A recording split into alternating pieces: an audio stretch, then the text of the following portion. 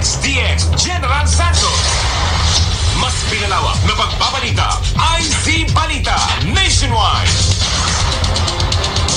Mula sa DWIZ 882, inihahatid namin sa inyo ang IZ Balita. Ang mga pinakamalalaki, pinakamainit, bago at komprehensibong balita. Kasama ang buong pwersa ng DWIZ Patrol.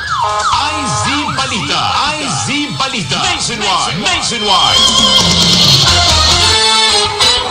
At narito na ang headline sa IZ Balita Nationwide pang umagang edisyon. Araw po tayo ng Miyerkules, October 6, 2021. Bulkang Taal, muling naglabas ng usok. Bagyong Lani, inaasahang lalabas naman po ng PAR, Philippine Air of Responsibility.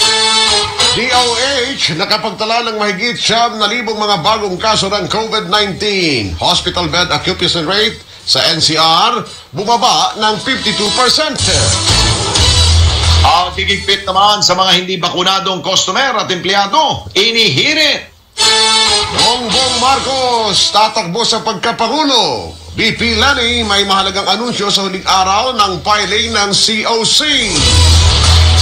Balita naman sa ipayong dagat, 5 bilyong katao nanganganib mahirapan sa pag-akses sa tubig sa 2050 ayon sa United Nations.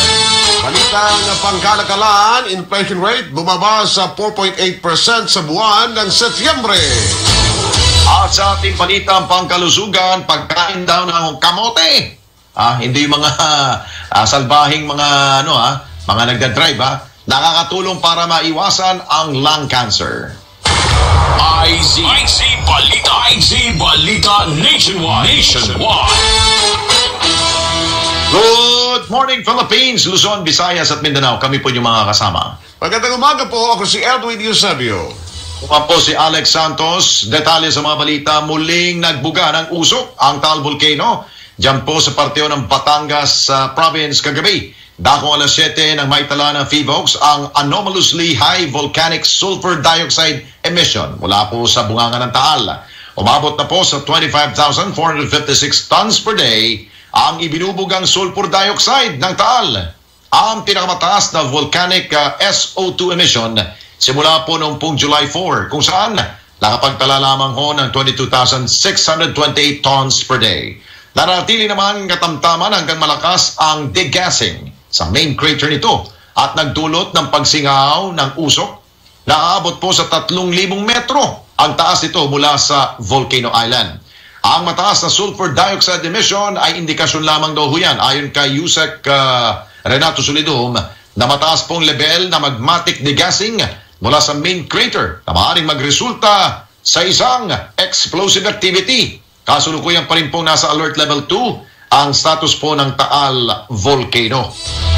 Sa kabilang dago, posibleng lalabas na ng PAR o Philippine Air of Responsibility. Ngayong umaga, ang bagyong Lani. Huling namataan ng Forecasting Center o ng Pag-asa ang bagyo sa layong 600 kilometers kanluran ng Calapan City, Oriental Mindoro. Taglay nito ang lakas ng hangin ang maabot sa 45 kilometers per hour at pagbugso na hanggang 55 kilometers per hour. Kumikilos ito sa pakanluran, hilagang kanluran sa bilis na 25 kilometers per hour. Inaasahan naman ang bahagya hanggang malakas na pag-ulan sa kanlurang bahagi ng Mimaropa. Yan po ay yung Mindoro, Marinduque, Romblon at Palawan. Partikular nga sa Palawan dahil sa toro o trap ng bagyo. At kung ganyan, iniyag naman ng National Disaster Risk Reduction Management Council o NDRMC ng OCD, Office of the Civil Defense, aabot po sa 221 bilang ng mga pasaherong stranded sa mga terminal, bunsod pa rin po ng bagyong Lani. Ito'y matapos kanselahin ang operasyon ng 12 pantalan habang meron ding 100 rolling cargoes at 3 barko ang hindi pinalayag o sinuspindi ang operasyon. Samantala, iniyag naman ng Philippine Coast Guard na 5 vessel pa ang na-stranded sa Palawan, dulot pa rin po ng bagyong Lani. Bukod pa dito, ilang mga residente rin ang apektado sa Western Visayas kung saan nasira at nalubog po ang ilang mga kalsada maging ang mga barangay na nasa mga bundok matapos magkaroon po ng landslide dulot ng mga pagbaha. Umakyat naman sa mahigit 6 na metro ang level ng tubig sa Halaur River sa Pototan, Iloilo. Habang nalubog naman sa baha ang ilang barangay sa bayan ng Zaraga sa Iloilo. Sa ngayon, patuloy pong minomonitor ng NDRMC ang galaw at kilos si Bagyong Lani habang binalaan na rin po ang mga residente na nasa low-lying areas na itunuturing na catch basin ng tubig baha dahil po sa tubig na nanggaling sa mga bundok. Lampang pagsa ng mga mahalagang balita, medyo ito'y magandang balita, bumaba na sa 9,055 ang naitalang bagong kaso ng COVID-19 sa bansa. Ito po'y kahapon. Sa datos ng Health Department, umabot na sa 2,613,070 ang total COVID-19 cases habang nasa 103,077 ang aktibong kaso. Wala namang naitalang namatay kahapon. Very good. Kaya't nananatili sa 38,828 ang death toll. Kaiman, nilinaw ng DOH na walang naitalang namatay dahil sa technical issues pa rin sa COVID.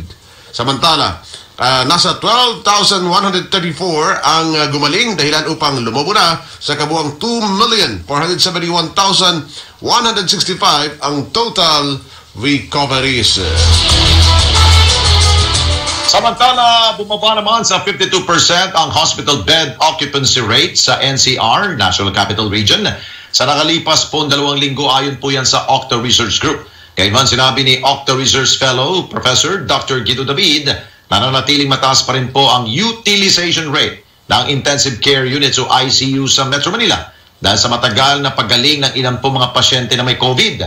Sa kabila nito, nakita ng Octa na bumubuti na rin po ang COVID-19 situation sa NCR. Ito dahil bumaba na po sa 2,942 ang 7-day average sa mga bagong kaso sa NCR mula September 28 hanggang October 4. Nasa negative 27% naman ang 1-week growth rate sa Metro Manila habang ang reproduction number daw po ay bumaba na sa 0.76. Magandang balita po yan. At kaugnay niyan, naniniwala ang Octa Research Group na tuluyan ng bababa ang COVID-19 trend sa Metro Manila. Ayon kay Octa Research Fellow Professor Ron Gitray, bumaba ang reproduction number o bilis ng hauhan sa NCR at nasa 16% naman ang positivity rate mula sa dating 25%. Target na maibaba pa sa 10% ang positivity rate sa rehiyon. Ito ay upang ilagay na sa Alert Level 3 ang Metro Manila at mabuksan na rin ang iba pang mga industriya. Ikinababahala naman ng Bacolod City LGU ang pagtaas ng bilang ng COVID-19 related deaths sa kanilang lugar. Batay kasi sa ulat ng Emergency Operations Center Task Force, aabot sa 168 ang nasawi sa COVID nito pong Setyembre, kung saan karamihan sa mga pasyente o 140 sa mga ito ay hindi pa bakunado. At ayon po kay City Administrator M. Legaspiang, ang nasabing bilang ay mas doble pa daw sa naitalang 76 death cases noong pong September 2019.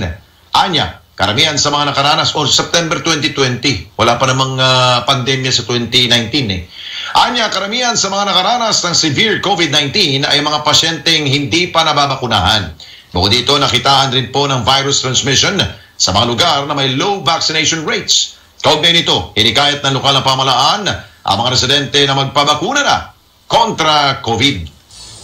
Samantala, isa sa ilalim sa lockdown ng barangay Kaburan Big at Kaburan Small sa Davao Oriental. Ito ay dahil sa nararanasang pagtaas o pagdami ng COVID-19 cases sa naturang munisipalidad kung saan nakapagtala ito ng 78 active cases mula sa kabuang 392 na mga kaso. Sa inilabas na Executive Order number 21-20 ni Acting Mayor James John Joyce, magsisimula sa October 9 ang lockdown sa nabanggit na lugar. Kaugnay nito, ang mga residente ay hindi papayagang makalabas ng kanilang tahanan maliban na lamang kung may medical emergency at authorized person outside of residence o A4. Nagbigay naman ng lokal na pamahalaan ng food at medicine passes sa bawat pamilya doon. Samantala, sisikapin daw ng Pilipinas na makabili ng experimental antiviral pill na tinatawag pa nilang Molnupiravir. Molnupiravir. Yun. Sakaling ito ay mapatunayang may benepisyo sa mga pasyenteng tinatamaan po ng COVID-19.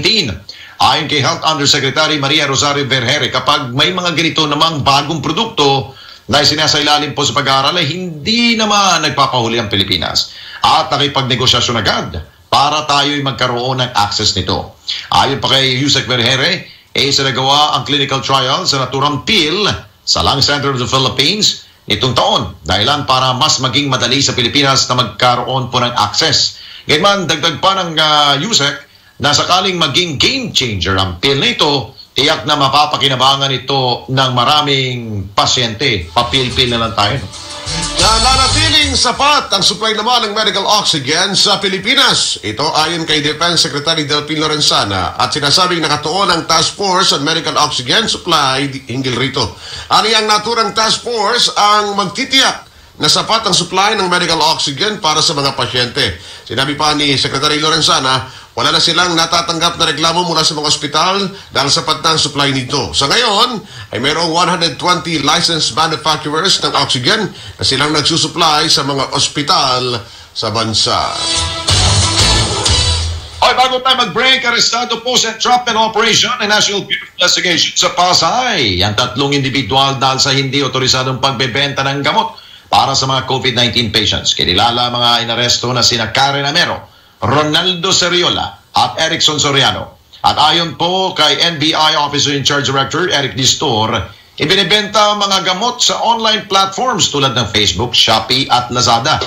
Nagsagawa ng test by mga FDA personnel at doon nasabat ang iba't ibang gamot. Kabilang na po ang Iverem Remdesivir. Kinasuhan na ang mga suspect doon po sa paglabag sa Food and Drug Administration Act of 2009 at maging ang RA 10918 o yung Philippine Pharmacy Act. Oras natin, 7:60. Balik pa rin pong IZ Balita Nationwide. IZ Balita Nationwide. Ngayong pandemya, alagaan ang kalusugan. Uminom ng 8 hanggang 12 baso ng tubig at regular na mag-ehersisyo. Huwag kalimutang magsuot ng face mask at face shield kung lalabas. At ipatupad ang 1 hanggang 2 metrong distancing. Isang paalala mula sa MX3. Be extraordinary with MX3. Hi, this is Sarah Geronimo for MX3. Isa sa pinakamagandang sinunod ko sa magulang ko ang pag-inom ng MX3. 2 years nang umiinom si Daddy ng MX3 capsule. Nakakabilib kasi may clinical trial, tested, and proven. Ako, iyang sa MX3 Plus and MX3 Tea. Like father, like daughter. Mag-MX3 araw-araw. Tunay, natural, at original. Mahalagang paalala, ang MX3 capsule ay hindi gamot at hindi dapat gamiting panggamot sa anumang uri ng sakit. Magandang araw po. Ito po si Atty. Ferdy Topacio na nag-aanyaya sa inyo dito sa DWIC 882 AM at live streaming. Mapapakinggan ninyo ako sa programang Yes, Yes, Yo! Topacio! Lunes hanggang Biyernes, nationwide at worldwide. Mga balita, komentaryo, panauhin mula sa politika, showbiz at iba pa. At syempre, may musika at konting intriga. Lahat ng hindi ninyo nakikita, ipakikita ko. Lahat ng nakatago, ilalabas ko dito sa Yes, Yes, Yo! Topacio! Kita kits! Dieta! Pandesal! Ito naman ang tunog ng may diskarte. Pandesal! Yan ang legit Gin Kapitan. May tamang lasang hagod sa presyong kayang-kaya. Gin Kapitan. Kayang-kaya! Drink responsibly. Basta't sama-sama sa diskarte, kayang-kaya. Gin Kapitan. Kayang-kaya. DWIC. Mapapakinggan sa makabagong radio nasa inyong telepono. Log on www.dwic882m.com. Please like and share. Ang balitang ito ay hatid sa inyo ng Gin Kapitan. Kayang-kaya mo yan. IZ Balita Nationwide. Okay, balik po tayo sa mga balita. Ito pa rin po ang IZ Balita Nationwide sa oras na 7:19. Kami pa rin po inyong mga kasama. Ako po si Edwin Eusebio. Ako si Alex Santos. Yung balitang bakuna tayo. Binigyan din po ni Dr. Cynthia Quayok Huico, isang pediatrician, na walang dapat daw ipangamba sa mga side effects ng COVID-19 vaccine sa mga magulang kapag ito po itinurok sa kanila po mga anak.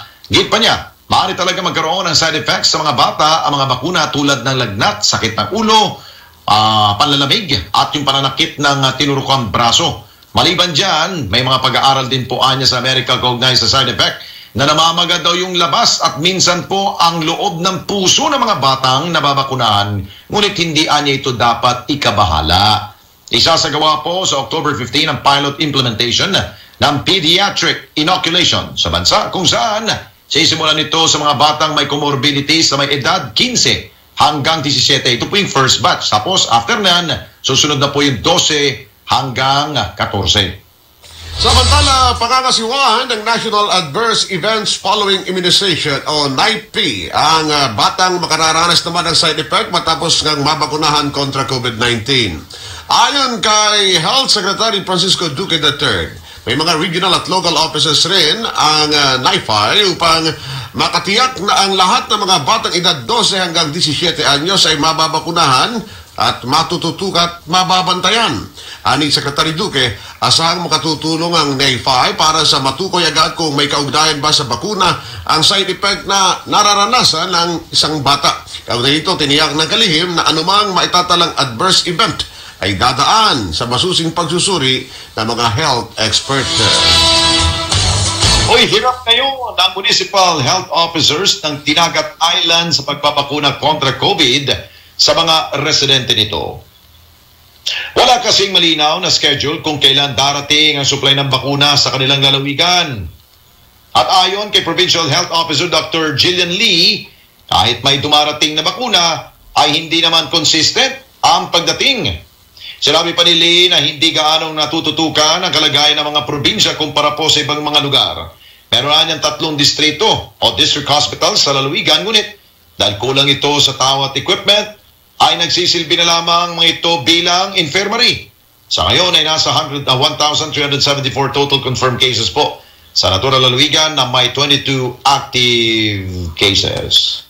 Samantala, Metro Cebu, ongoing na ang pagsasagawa ng master listing. Ito ay para sa pagsisimula ng pagbabakuna sa mga 12 hanggang 17 anyos na minor de edad.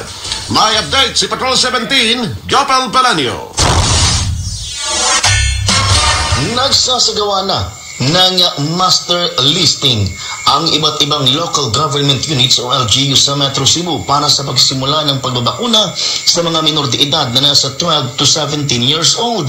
Sa laging handa briefing, sinabi ni IATF Chief Implementer for Visayas General Melquiades Feliciano na hindi na umano nila ikinagulat na kabilang ang Metro Cebu sa mga naging pilot area para sa pagtutulok ng bakuna sa mga minor de edad na nasa 12 hanggang 17 anyos na nakatakdang simulan sa Oktubre 15. Sa katunayan, ani Feliciano, may ilan ng LGU sa kanilang lugar, kagaya ng Naga City, ang 100% ng nakumpleto ang master list. So ngayon, ongoing na aniya ang kanilang mga isinasagawang preparasyon para sa pagsisimula ng pagbabakuna sa mga minors sa kalagitnaan ng buwang ito.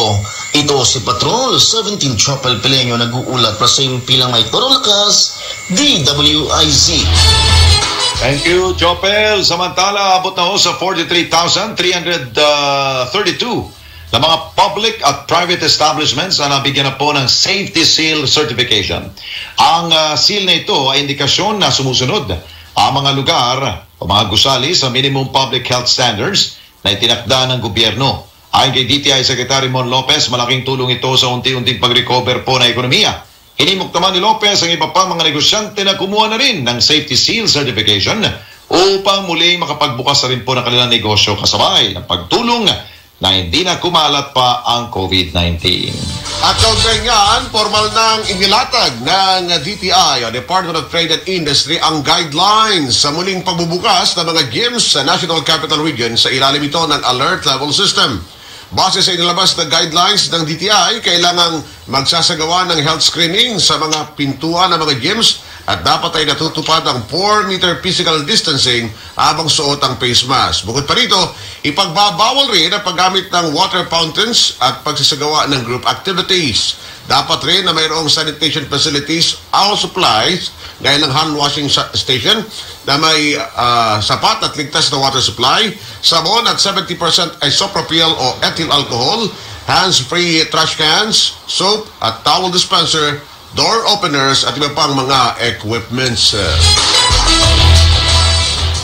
Samantala, nasa ika-48 pwesto po ang Pilipinas sa 110 bansa pagdating po sa Global Digital Quality of Life. Batay po sa pag-aaral na isinagawa ng cybersecurity firm na Surfshark.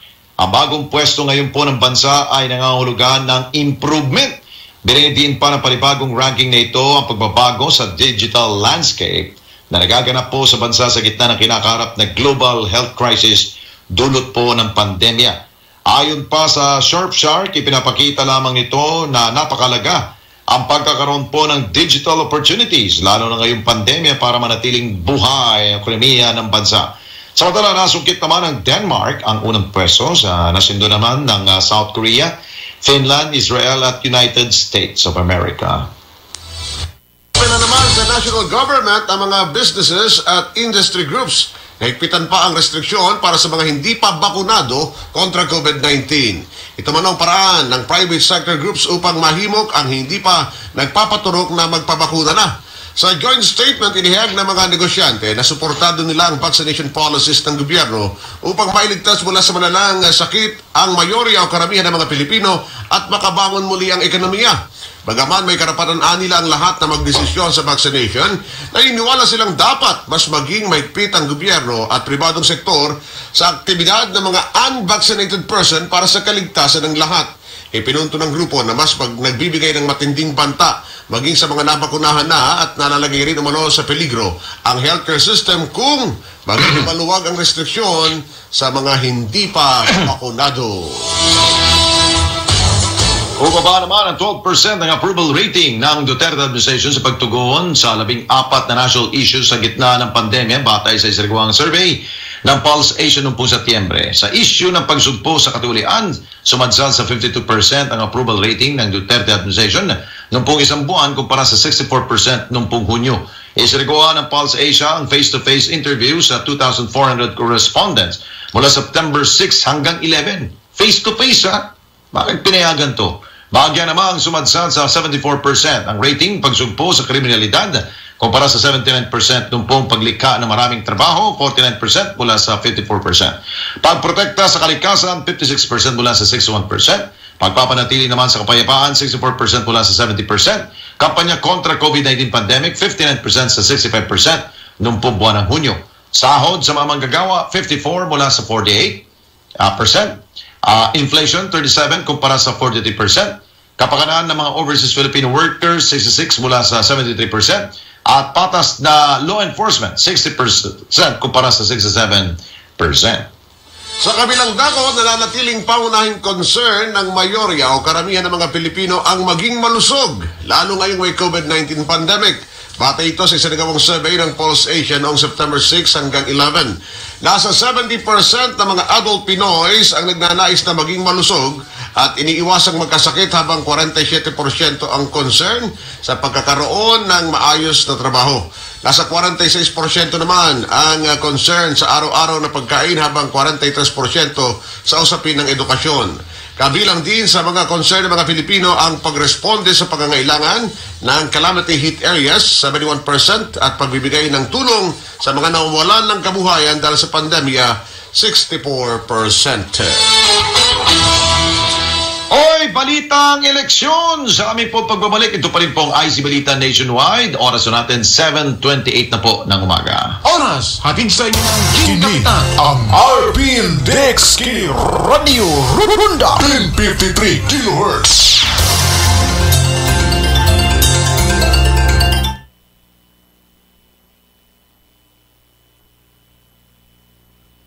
Oras alas 7:29. Pakna, hatod ka nato sa Tanduay Ram. Tibay ng loob, tibay Tanduay. Kung noon, napapasuko sa mga pagsubok, ngayon, iba na.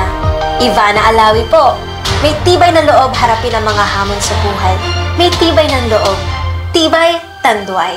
Harapin ang mga pagsubok ng may tibay ng loob. Tibay Tanduay. Drink responsibly. Nining panahon sa pandemic, may akong panginaot na kitang tanan malikay unta sa pagtakod nining gikadukan natong virus, apil na ang variant.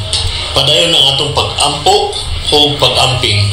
God bless. Ang maong mensahe hatod kaninyo ni Honorable Praxides P. Robia, City Councilor of Dipolog City, Chairman Committee on Appropriation and Finance, Chair Committee on Energy, Transportation and Communication, nga nagpahimangno kanatong tanan nga niining panahon sa COVID-19 pandemic, hinaot nga atong sundon ang mga gipatumang basic health protocols sama sa paghugas kanunay sa atong mga kamot nga mogamit og sabon, pagsulob og face mask og face shields ug pag-obserbar sa social distancing nga usa ka metros gikan sa atong isig ka tawo kun ana man kita sa mga tigom o panagtapok. Ato unta usab nga idugang niining tanan ang kinasingkasi nga pag-ampo og pagsalik sa Dios. Kining panghinaot gipalanog kanato ni Bro Praxi Robia, ang usa sa atong kugihan nga konsehal ning Dakbayan sa Dipolog. Panatilihin natin ang ating masusing pagsunod sa ating minimum public health standards sa lahat ng oras at lugar. Iwasan nating maging kampante, lalo na sa harap ng binabantayan nating Delta variant.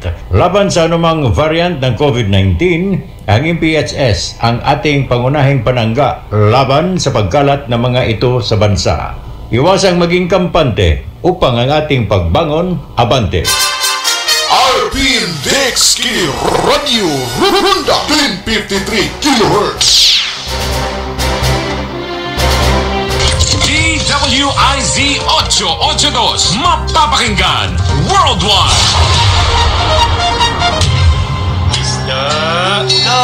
Pandesal! Ito naman ang tunog ng may diskarte. Pandesal! Yan ang legit Gin Kapital. May tamang lasang hagod sa presyong kayang-kaya. Gin Kapital. Kayang-kaya! Drink responsibly. Basta't sama-sama sa diskarte, kayang-kaya. Gin Kapital. Kayang-kaya. Going into the new normal, Eternal Plans plan holders can pay their plan installments at any branch nationwide of the following banks: City State Savings Bank, Plan Bank, RCBC, UCPB, and China Bank Savings. For online payments, plan holders may use the PayMaya app. For plan holders abroad, payments can be made through RCBC Telemoney Facility. Plan holders may also pay at any outlet nationwide of CIS Bayad Center or Western Union USSC. Payments using credit cards are also accepted using its auto-debit facility. For more information, contact Eternal Plans at cons@eternalplans.net.ph or at telephone number 02-8706-3562. DWIZ Manila, DWIZ Palawan, DWIZ Tagupan. DWIZ can now be heard anytime and anywhere. Just download the DWIZ app on Apple Store and Google Play Store. Get updated with the latest news in and out of the metro and participate in the discussion.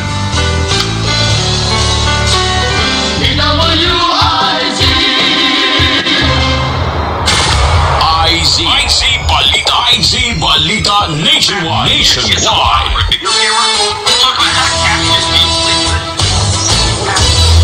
Balik tayo sa mga balita. Ito pa rin pong IZ Balita Nationwide. Kami pa rin yung mga kasama. Ako po si Edwin Eusebio. Ako po si Alex Santos. So balitang political na tayo o eleksyon. Nagdeklara na rin po ng kandidatura sa 2022 presidential election si dating Senador Bongbong Marcos.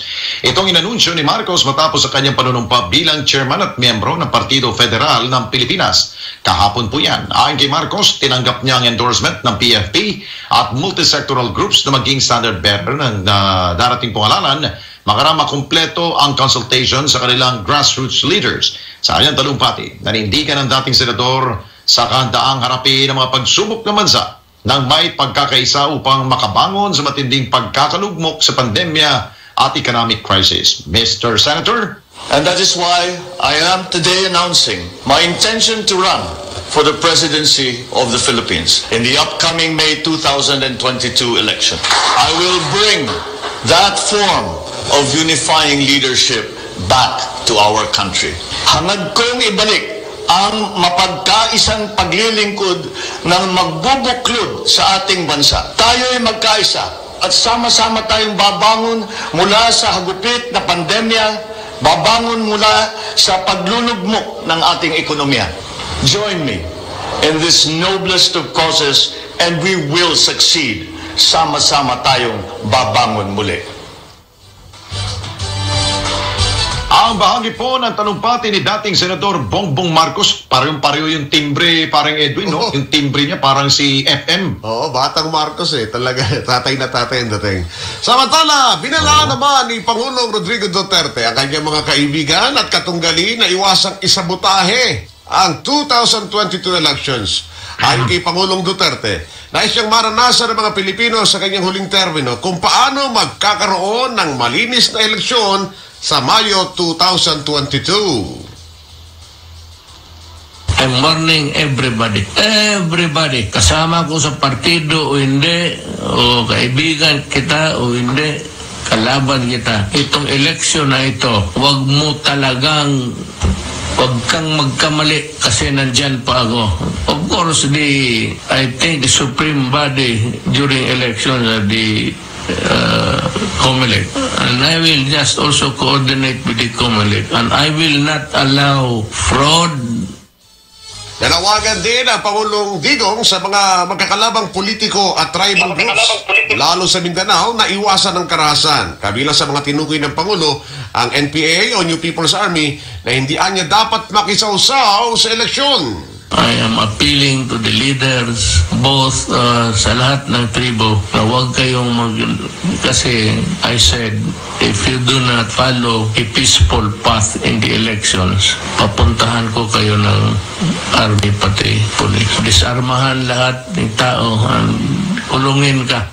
Pinigyan ng Pangulong Rodrigo Duterte. Samantala, nagkain na rin po ng kanilang Certificate of Candidacy o COC ang ilang po mga kilalang artista at atleta para sa darating pong halalan. Kabilang sa managain ay ang re-electionist na si Jong Hilario para sa kanyang ikalawang termino bilang konsihal ng Makati. Nagkain rin po si Yul Servo para sa posisyon ng pagka-vice-alkalde ng Maynila. Jericho Ejercito bilang Vice Governor na Laguna, anak to ni ER, no? Ejercito. At katandem ng dating mamamahayag na si Sol Aragones, kumari ko yan, natatakbo naman bilang gobernador. Nagsumite din ang artistang si Anjo Iliana, bilang kongresista ng Kamsur. Ba't siya napunta sa Kamsur? Dating QC yan, at dito sa Metro Manila. At Richard Yap naman bilang congressman ng Cebu City. Tatakbo naman bilang mayor ng Victoria City sa Negros Occidental. Ang star magic artist na si Javi Benitez, na nobyo ng Filipina-American actress na si Sue Ramirez. Kakandidato naman bilang board member ng Nueva Ecija, si Jason Avalos, habang kabilang naman sa council slate ni San Juan City Mayor Francis Zamora. Ito yung mahilig sa bola. Hindi naman mambobola to, basketballista kasi. Sina James Yap, Ervic Vihandre, si Paul Artadi at si Don Aliado. Basketball team ang ginagawa ni Mayor San Juan, na Mayor ng San Juan. Nagpasa rin po ng COC ang mga beauty queens na sina Ali Forbes bilang konsehala ng Quezon City at Marisa Del Mar bilang kinatawan ng OFW o One Filipino Worldwide Party List. Magtatagal ang COC filing hanggang sa Biyernes, Oktubre 8. Si Alex Santos, hindi tatakbo. Samantala, pag tumakbo ka, sabay tayo. May mahalagang i-anunsyo si Vice President Leni Robredo. Bukas, bisperas po yan ang huling araw ng paghahain ng Certificate of Candidacy para sa 2022 national at local elections. Ito ang inahayag ng spokesman ng Vice President na si Ginoong Barry Gutierrez. Ayon kay Gutierrez, alas 11 ng umaga, may i-anunsyong mahalaga si Robredo. Maggunitang inendorso noong isang linggo ng sambayan si Robredo bilang presidential candidate sa 2022 polls. Nakipagkita at nakipag-usap na rin ang Vice President kina Manila Mayor Isko Moreno at Senator Manny Pacquiao na kapwa kakandidato sa pagkapangulo. Eto, matinding balita. Nanindigan daw si Transportation Secretary Art Tugaden at transparent daw siya sa kanyang financial standing sa gitna ng lumabas na report mula sa Pandora Papers na meron siyang offshore account. Naku po! Ayon kay Secretary Tugaden noong 2003, sila nag-invest daw sa Solar Holdings upang mapangalagaan ang bahagi ng cash assets ng kanyang pamilya. Lehitimoan niya ang pagpapalago nila sa kanilang financial portfolios pamagitan ng Solar, tulad ng ginagawa ng ibang negosyante na nagda-diversify o naglalagay ng kanilang assets sa iba't ibang investment accounts. Sa dokumento nakalap ng International Consortium of Investigative Journalists, Iginit ng Philippine Center for Investigative Journalism na hindi nilabas ito gadi ang kanyang offshore investments na nagkakalaga ng 57 million pesos bilang assets kada taon buhat noong pong 2012. Gayunman, iginit ito gadi na kasama sa sinumpang Statement of Assets, Liabilities and Net Worth o SALN ng lahat ng kanyang assets sa ilalim ng personal properties, intangible, partikular ang offshore investment mula sa 2012 hanggang 2020. Hinihimok naman ang Commission on Elections sa mga nagpaplanong mag-hire ng Certificates of Candidacy at Nomination and Acceptance sa May 2022 polls na iwasang hintayin ng deadline. Ito ayon kay Comelec Commissioner Antonio Co ay upang maiwasan ang pagdagsa ng tao at maging super spreader event ang deadline ng filing ng COC sa Biyernes. Dapat anyang mag-hain na ng kandidatura ng mas maaga ang mga nais kumandidato sa eleksyon ngayong araw o bukas. Pinayuhan ni Ko ang mga aspirants na habang may oras pa at upang maiwasan ng aberya tulad ng kakulangan ng requirements o maling COC at supporting documents, dapat na itong ayusin bago mag-file. Huli natin ang balita ni Patrol 45 tungkol po ito sa Black Arm Protest. O lagi na itong ganito, no? Si Raul Espera sa detalye. Umaabot na sa ikatlong linggo ang sinasagawang Black Arm Ban protest ng mga contractual airport frontliners na binawian ng kanilang hazard pay ng Manila International Airport Authority. Sang-ayon sa ilang mga contractual airport frontliners, lalo nila paigtingin ang kanilang Black Arm Ban protest upang maiparating kay Pangulong Rodrigo Duterte ang kanilang karaingan ng bawiin ang 54 million na hazard pay na ibinayad sa kanila noong nakalipas na Marso 2020 hanggang August 2020 o nung panahon ng pagpasok ng COVID-19 sa ating bansa. Paliwanag ng mga empleyado na marami sa kanila o may higit sa 20 na ang nag-resign at nilisan ang trabaho dahil nang simulan ng Manila International Airport Authority na bawiin ang binayad na 54 million hazard pay.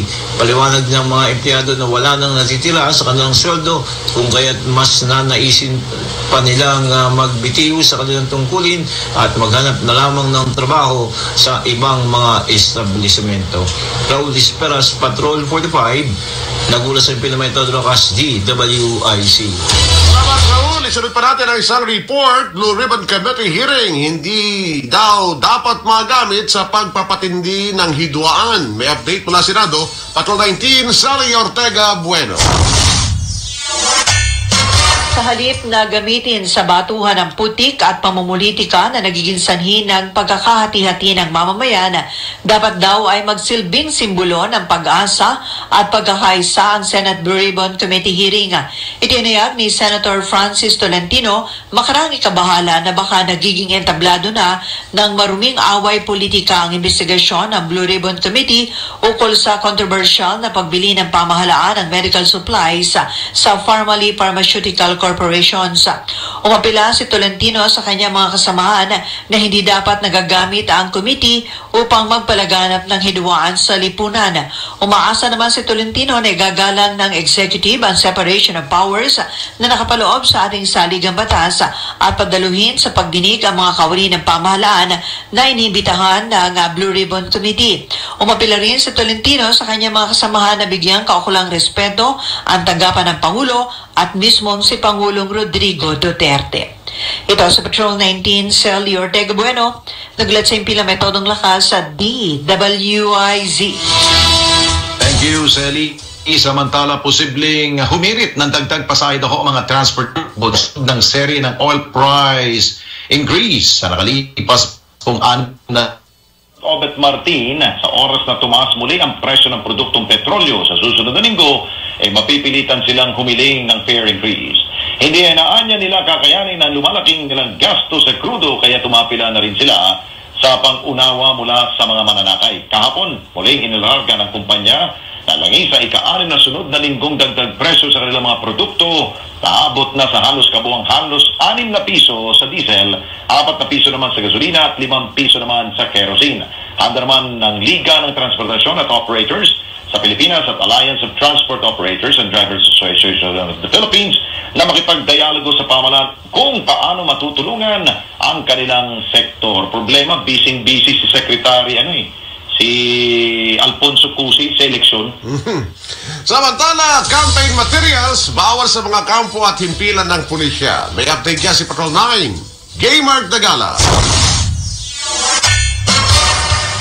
Pinalalahanan ng pamunuan ng Philippine National Police o PNP ang mga tauhan nito na iwasang maglagay o mag-display ng mga campaign materials ng mga kandidato sa lahat ng kampo at sasakyan ng pagmamayari ng pambansang pulisya. Ginawa ni PNP Chief Police General Guillermo Eliazar ang pagpapaalala kaugnay sa nalalapit na pagtatapos ng paghahain ng kandidatura bukas o sa Biyernes, Oktubre 8, na inaasahan din anya na magsisimula pagsusulpot o magsusulputan ang mga poster at sticker ng mga kandidatong maagang mga kampanya.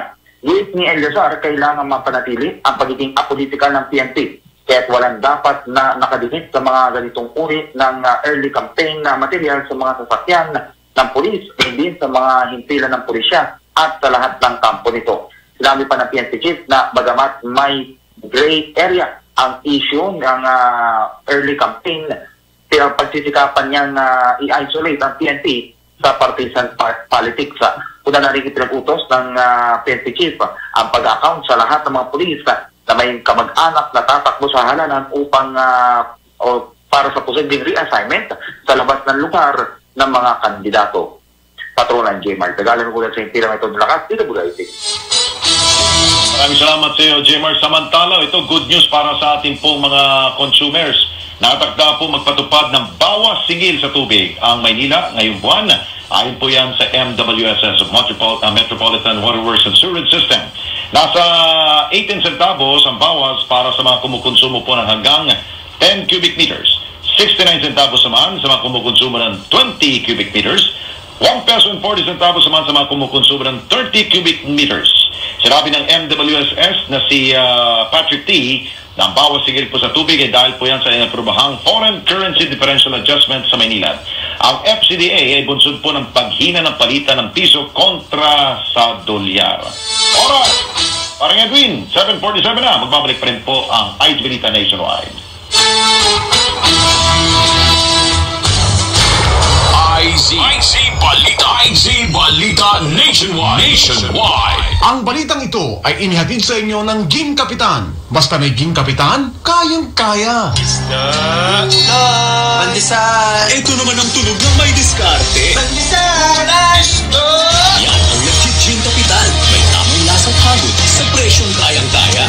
Ging Kapitan. Kayang-kaya! Drink responsibly. Basta't sama-sama sa diskarte, kayang-kaya. Ging Kapitan. Kayang-kaya. For high appraisal and quick processing, avail of a City State Savings Bank Jewelry Loan. It's the handy, perfect solution for your temporary medical, educational, business, and other needs. Get a jewelry loan at only 2% per month and for a term of 6 to 12 months. Just bring one valid ID and proof of income. Your precious jewelry would be insured and there are no hidden charges involved. You've saved for and invested in jewelry for such a time as this.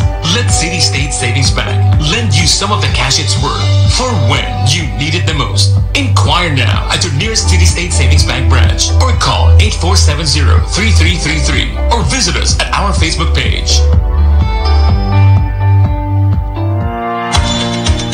Tunay na mahirap mag-ipon sa ngayon, ngunit mas mahirap ang hinaharap na walang ipon. Kung nais mong matulungan sa pagpaplano ng inyong kinabukasan at ng inyong pamilya, bumisita sa Fortune Life website, www.fortunelife.com. Siguraduhin i-like at i-follow ang kanilang Facebook page at Instagram account. I-search lamang ang Fortune Life PH. Fortune Life, securing your tomorrow, today. Karambola, nationwide na! Napapakinggan na sa iba't ibang bahagi ng bansa ang programang siksik sa matalino at makabuluhang talakayan sa 89.5 Home Radio Tacloban, 89.3 DWIZ Dagupan, 94.3 DWIZ Palawan, 106.7 Home Radio Cebu, 98.7 Home Radio News FM Davao, 92.3 Home Radio Legazpi, 93.5 Home Radio Cagayan de Oro, 98.3 Home Radio General Santos, 89.5 Home Radio Iloilo, at sa 95.1 Home Radio Naga. Pakinggan ang karambola kasama ang mga host na programa na sina Conrad Banal, Jonathan De La Cruz, and attorney Trixie Cruz Angeles. Karambola, nationwide na! DWIZ, mapapakinggan sa makabagong radyo na sa inyong telepono. Log on www.dwiz882m.com. Please like and share. DWIZ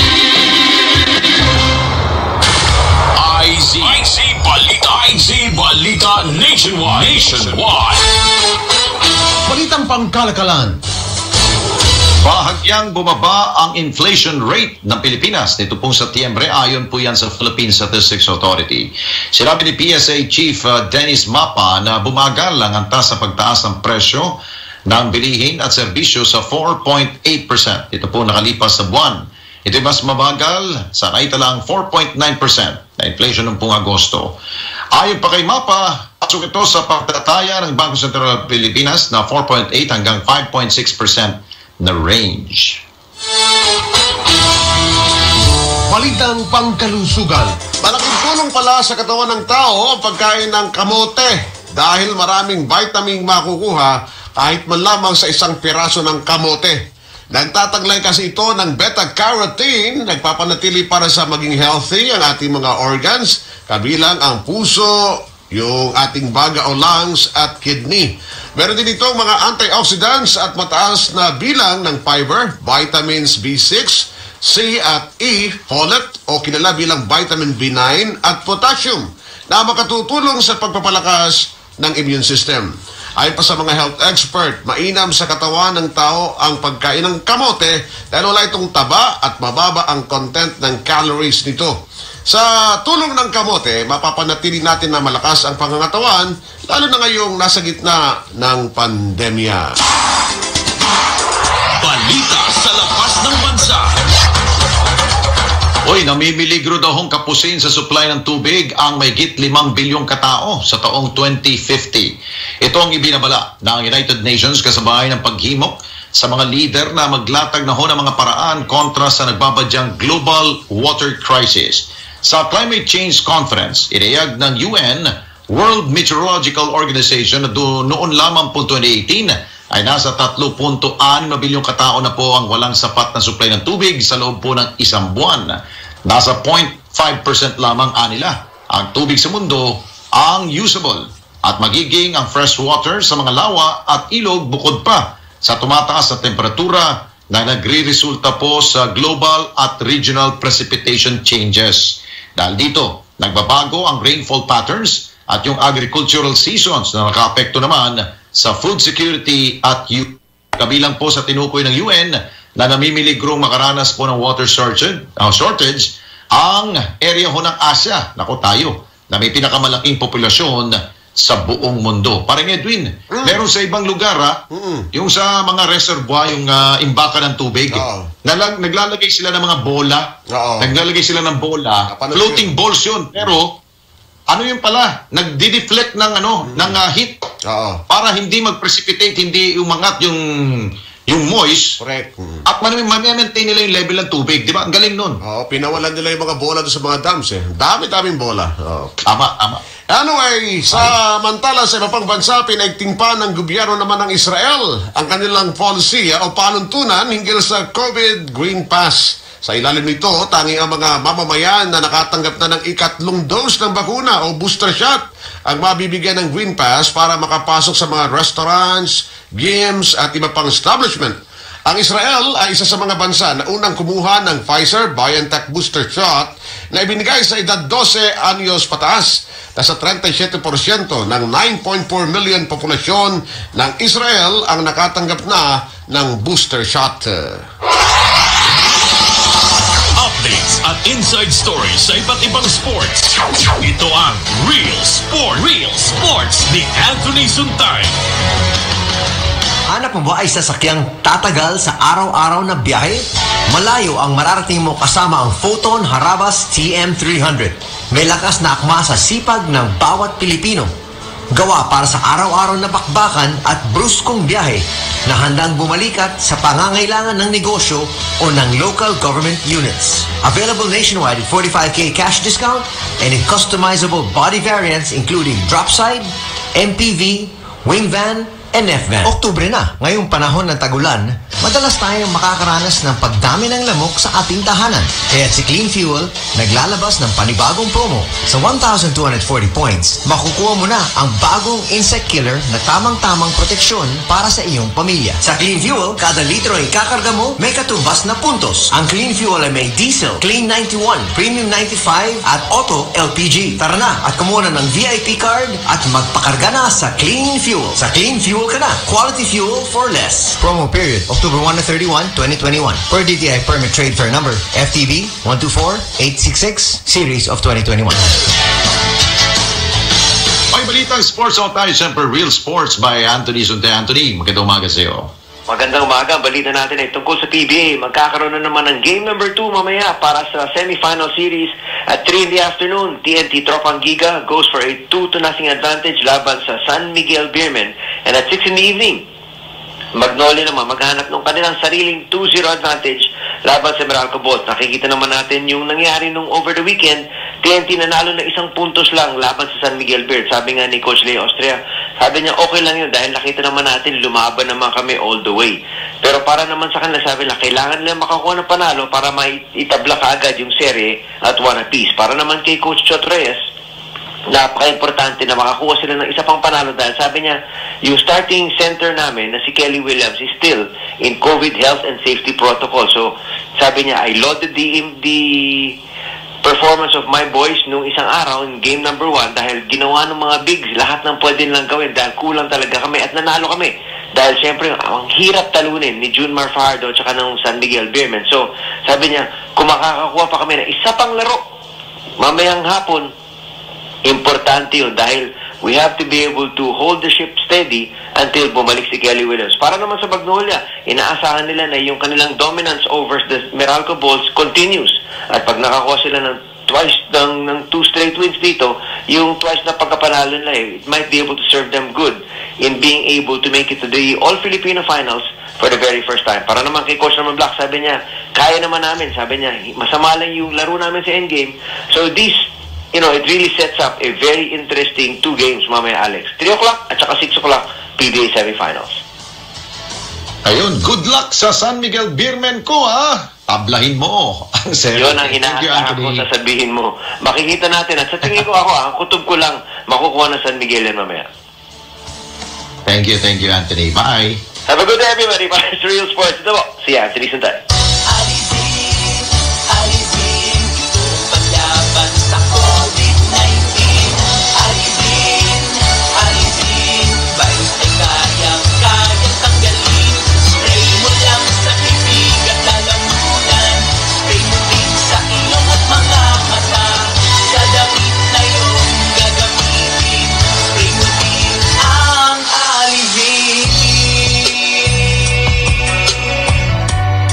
Don't forget, fortify your viral entry points by using AZ Alizin Spray. Available at Mercury Drugstores. Buy 5 and save a life. We donate 1 spray. Real Sports ni Anthony Suntay sa DWIZ 882. Isa na naman pong edisyon ng IZ Balita Nationwide sa araw po ng Wednesday. Dito po sa DWIZ ang IZ Balita Nationwide. Kami po yung kasama. Ako po si Edwin Yusebi. Maraming salamat. Magandang umaga po. Ako si Alex Santos. Bye for now. Susunod na karambola. IZ ang RP DXKD